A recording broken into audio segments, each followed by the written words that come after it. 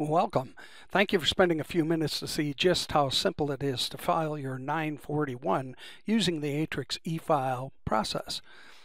First of all, you would simply select the 941 from the Federal Reports list, enter the quarter that you are filing for, and click Display Form. The form will then appear completely filled out with all of the information that has come directly from your payroll software.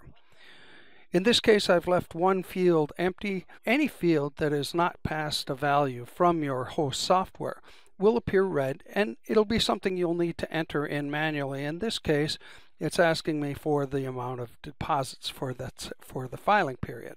On page 2, you'll select the type of filer you are. In this case, a monthly filer, monthly depositor. All of the information here is still contained from your software.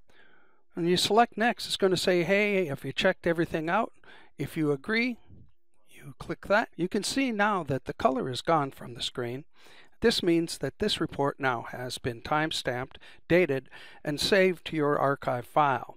This leaves a perfect audit trail. In order to complete the process, you simply click Next Step and click eFile.